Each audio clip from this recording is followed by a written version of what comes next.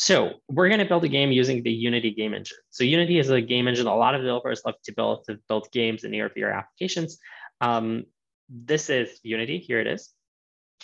What you need to do is you download Unity. It's totally free. Then you download our SDK, totally free as well. Double click the SDK and it should embed itself into Unity.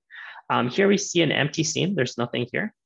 Hopefully you can see Unity on the screen as well. Hopefully, because I kind of chose to share it.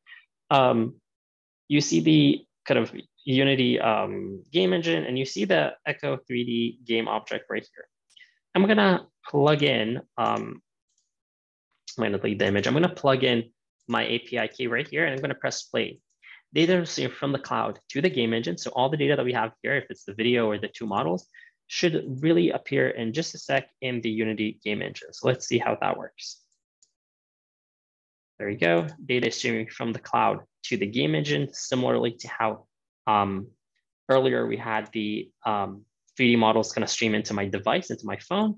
Now we see it here. So here's the building, here's the video, and I think the fox is going to